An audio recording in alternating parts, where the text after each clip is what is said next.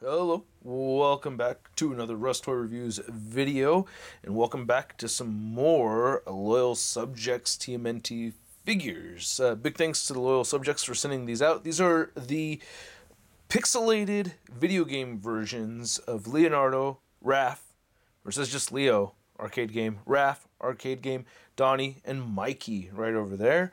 And looking pretty interesting so far. On the side, you can see all the pixelated turtles right there, and they have their associated color background with each one. And then you can see on the back, you can see 3D renders of the accessories that come with each of the figures right over there. Pretty cool. Not lined up and framed properly, but you get the idea. Nothing on the sides right over there. On the top, you get the TMNT logo right there for each of them, and then a bunch of barcode and warning stuff at the bottom. All right, very interested in the ankles on these things because the last ones didn't have ankle pivots, so I'm very curious. All right, let's get to it and open these things. And here's all 4 figures out of the boxes, and these look pretty good. I gotta say, I do like these figures. Not my absolute favorite TMNT figures, but I do enjoy them. I do have my gripes, which I will get into. Now, each of them comes with 2 heads, 3 sets of hands, their staple weapons, or their iconic weapons, and then their bonus accessories. So let's get a closer look, starting with Donatello, just because there's just a lot of Donatello fans coming out of nowhere for some reason. It seems like every other person is saying that Donatello is the best turtle, and I'm like, where's all this Donatello love coming from? He's by far the worst turtle. No, he's not. Leonardo's the best turtle, and everybody else is second. There is no worst. So nice wrap right over there, and you can see the purple on it, which I do kind of like having that feature. And the digitized, pixelated look, or it's not digitized, it's a pixelated look, is pretty sweet on these. I do like it. It's much more detailed compared to the NECA Toys version. You can see we get 3 different tones of green on these. So really nice paint apps. The front shell has some nice colors on it, and you get your iconic D for Donatello. And you can see that the belt has to be attached on the very back over here. That's a little bit frustrating. That's one of the downsides, I think.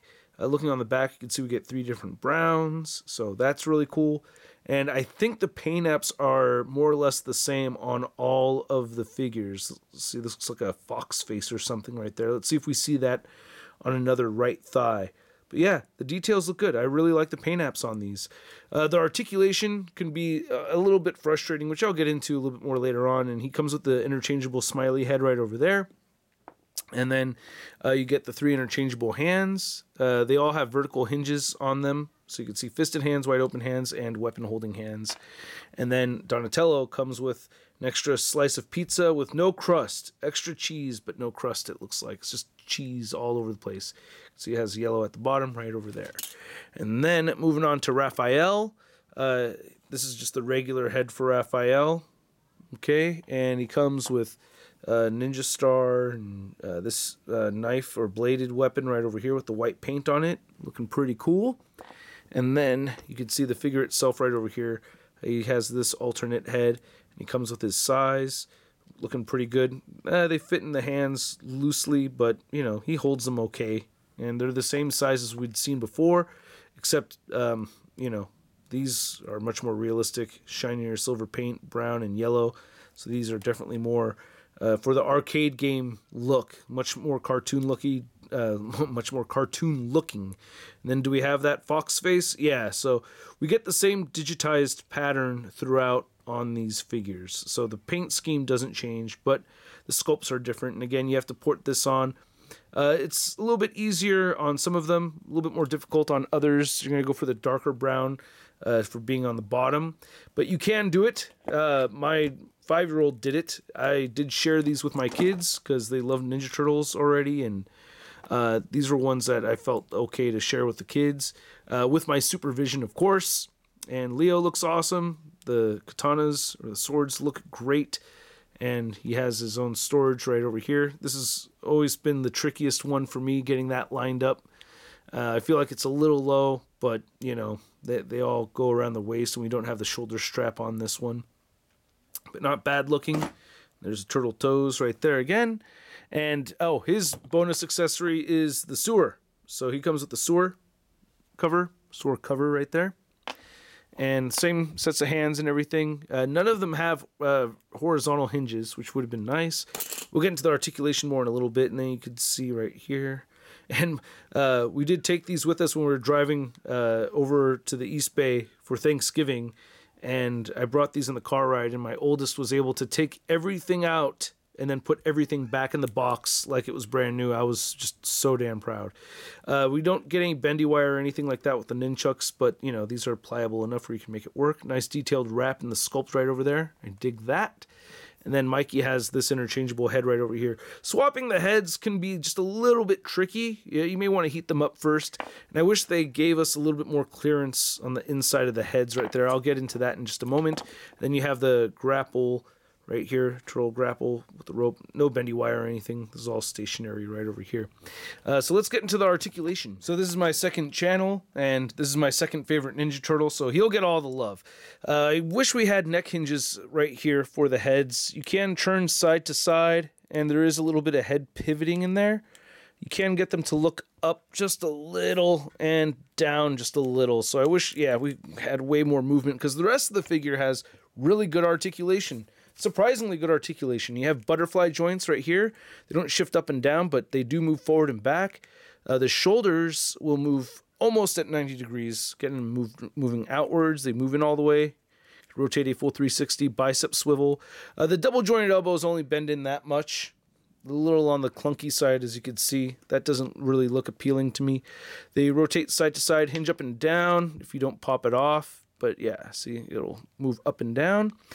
Now, what's really interesting over here is the torso articulation and shell articulation. You get a diaphragm joint inside there, but you also have a shell attached to a ball joint that's also attached to a hinge. So you can shift this up and down, and you can turn the shell side to side and rotate it a little bit. So there's actual turtle shell movement going on here, and I think that's pretty awesome.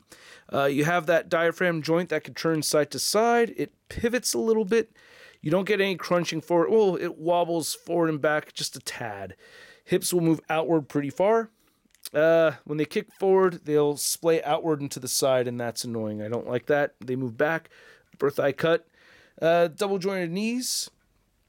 Ankles do move down, and they do move up a little bit, and there is ankle pivot in there. It's just got a weird angle. I feel like that pin is just kind of facing the wrong direction on the inside of that thing. So that does frustrate me a bit. I wish I can get the legs a little bit closer together over here.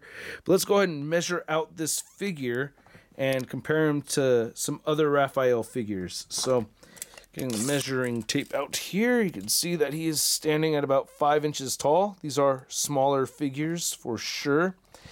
And then getting the Letterman jacket Raphael over here, you can see that these do stand at the same height. So not looking too bad.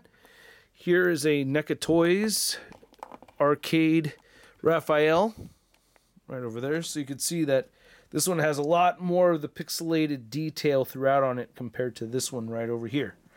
And then to get this mean Raphael next to another green meanie, we have the Marvel Legends Big Time Letdown Spider-Man. So that is it. These things are priced out, I think, very fairly at $20 a pop.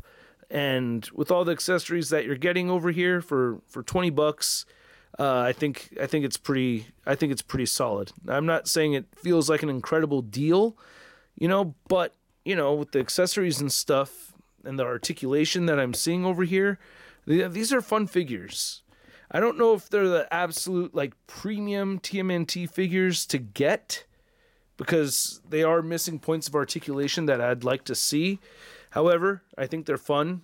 If you wanted to share these with your kids, if you have kids and you want to share them with your kids, or you just want to have a figure that, I don't know, pocket figure or something like that, that you're not really going to be, super careful with, and you just want to have some fun with it, well, you can. So up to what you need your figures for, don't need your figures for. It's all up to you. But regardless, thanks so much to the loyal subjects for sending out these samples. I'm been excited to look at these. I've been curious about them. So, and I'd like to know what you think. So leave a comment down below and hit that like button, and stay tuned for another Rust Toy Reviews video coming your way shortly. Or you can go check out the Shartimus Prime reviews. Either way, I'll catch you guys later. Peace.